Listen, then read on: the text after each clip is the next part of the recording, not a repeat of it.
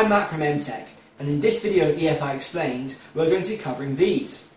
The throttle position sensor. We're going to be going over what they are, how they work, their use in electronic fuel injection, how to test them, what to watch out for, and some further technical EFI information regarding these sensors. So first of all, what are they?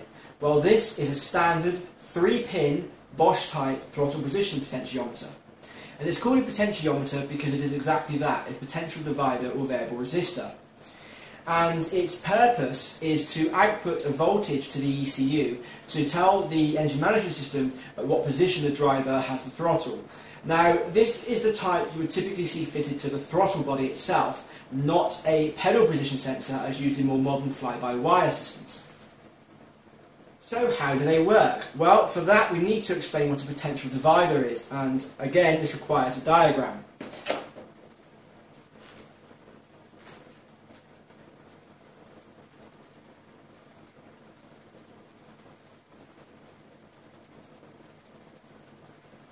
Okay, so this is a typical potential divider or a very basic electronic circuit. And what it means is you have two resistors here and a voltage input at the top. Now this would, the top input would generally be from the ECU, it would be the voltage reference from the ECU for the sensor system, and it would typically be 5 volts. So we have 5 volts going in. At the other end of this resistor network we have a ground, or a sensory ground, which may go back to the ECU or just may go to a common ground on the car. And in the middle between these two resistors here we have a tapping point. Now this would be the signal return or the throttle position signal back to the ECU. So we'll just call this signal. Now with this system here we have two resistors of a fixed value, let's say 10 kilo ohms each. And in this example, if you haven't already guessed it, the voltage you'll get back to the ECU will be 2.5 volts. But of course, on an engine management system or a throttle position sensor, we can't be using fixed resistors, as we'll always be receiving 2.5 volts back to the ECU.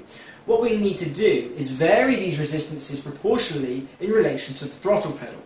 So what we have inside of this throttle position sensor is the following.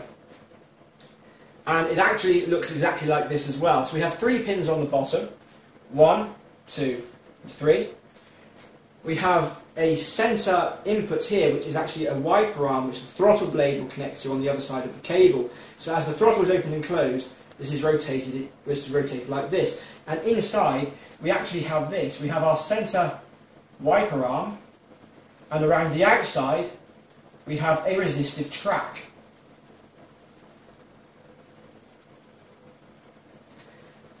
As the throttle is opened and closed, this wiper arm moves around this resistive track. And if we add on here our voltage reference of 5 volts from the ECU, our signal out, and our ground connection here, you can see that when the throttle is, in this example, around 90%, it's very close to the 5 volts. So it's closer to the 5 volts than is the earth, so therefore we get more of this 5 volts, or in this case, perhaps 4.5 volts back to the ECU.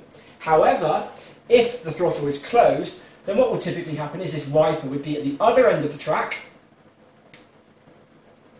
closer to this ground connection, and so what you might find here is 0.2 volts.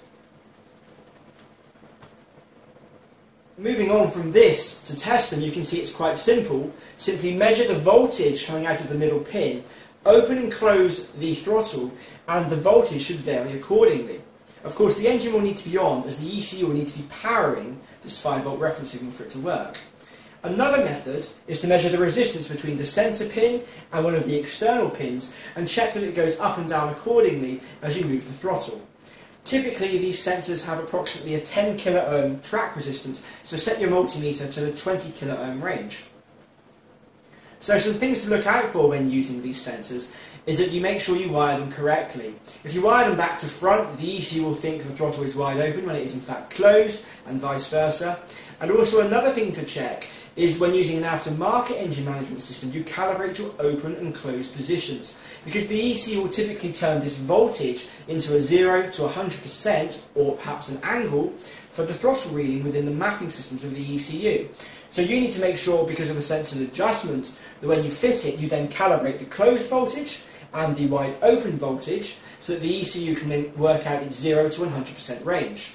Failure to do this means the ECU may think that the throttle is closed when in fact it's 30% open, and vice versa.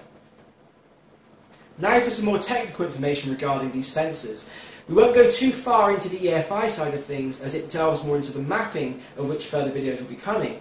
But the TPS sensor basically follows the two main functions we described now. The first is to act like a throttle pump on old carburetors, where a rapid opening of the throttle needs to be measured before, for example, manifold pressure or airflow changes, and the ECU needs to spray in a bit of extra fuel to burn this sudden inrush of air. This is called acceleration enrichment. The second thing is it could be used as a main lookup on the fuel table to determine load, and this strategy would be called alpha N. But again, see our other mapping videos as this does get quite complicated from this point forwards. Well, that's all we've got time for on this video, but thanks for watching, be sure to subscribe and we'll see you next time.